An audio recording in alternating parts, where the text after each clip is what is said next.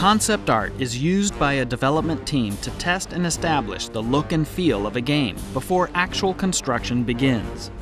Even in an established universe like Star Wars, everything starts with concept art: weapons, locales, and characters. In designing the world of Republic Commando, concept artist Greg Knight took an interesting angle.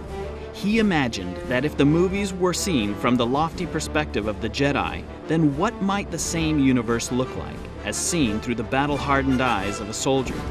The result is a darker and grittier interpretation of some familiar Star Wars elements. At the center of the Republic Commando gameplay experience is the Commando soldier himself.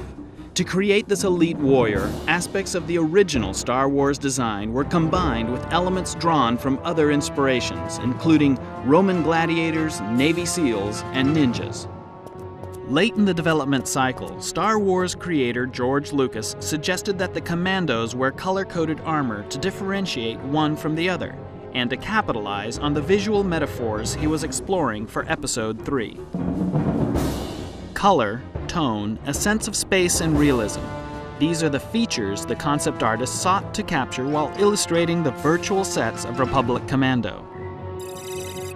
The game originally centered around one single day of the war, set entirely on Geonosis. But soon, more environments were added, including the planet of Kashyyyk from the upcoming Revenge of the Sith. Each weapon was created to reflect the personality of the faction that wields it.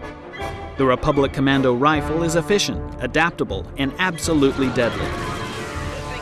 The Geonosian beam weapon sucks the blood of its host and converts it into a fiery napalm spray. And the Trandoshan weapons were imagined as brutal, but badly engineered, with details like a built-in fire extinguisher to cope with the inevitable malfunctions. Finally, Republic Commando complements its arsenal with turrets and vehicles. Hundreds of sketches and paintings must be whittled down to a handful of iconic images. These final concepts serve as the foundation for prototyping and are fleshed out in full three-dimensional detail, breathing life into the characters, creatures, and environments of Republic Commando.